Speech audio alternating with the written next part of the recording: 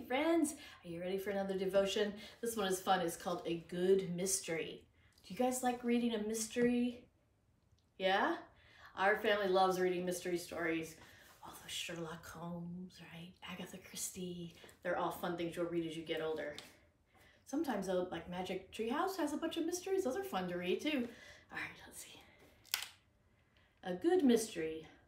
No, we declare God's wisdom a mystery that has been hidden and that God destined for our glory before time began. So before time began, God was already working things out for us? He was. Whew. Sometimes it's hard to understand. God is so big. We all like a good mystery. We like shows where the adventurous kids discover a map and figure out the clues and find the buried treasure.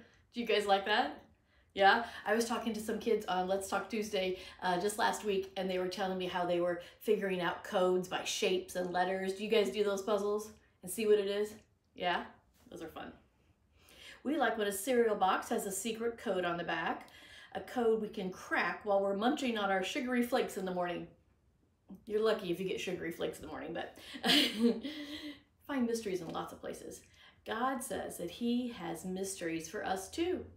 Things we find out once we know Him. Oh, there, that makes a difference, doesn't it? The more we get to know Him, that's how we figure out the mysteries. Ding, ding, ding. All right. The Bible says that the Spirit of God searches out the deep things of God, the mysteries and treasures, all from God's heart. The wonderful thing is that the Spirit of God lives inside of us when we give our lives to God. That means the more we get to know God by reading His Bible and spending time with Him, the more we'll know about the mysteries, such as what is true wisdom and how He works in miraculous ways, right? Have you guys read the Bible to know some of those miracles that He's done? We've talked about those a little bit. We might be talking about those after Christmas too.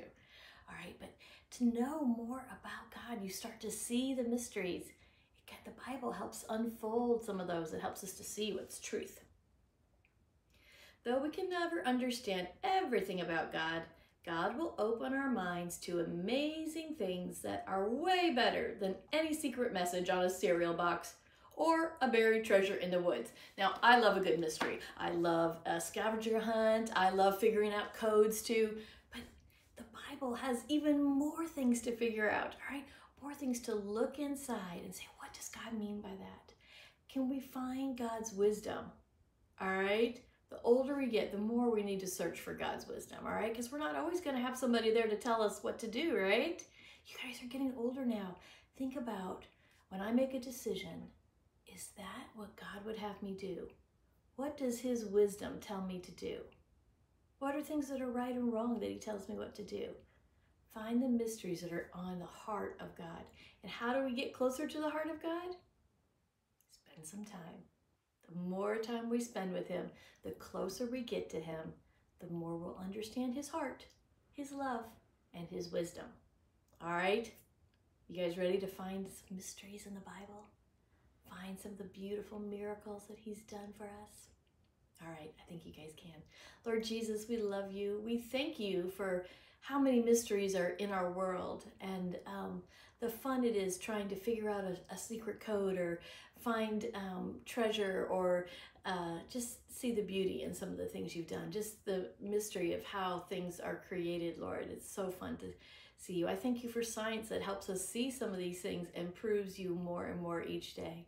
But Lord, most of all, help us to seek Your heart and help us to seek Your wisdom as we learn more and more by reading Your word and spending more time with You. We love You and we thank You in Jesus' name. Amen. All right, guys, go read the Word of God.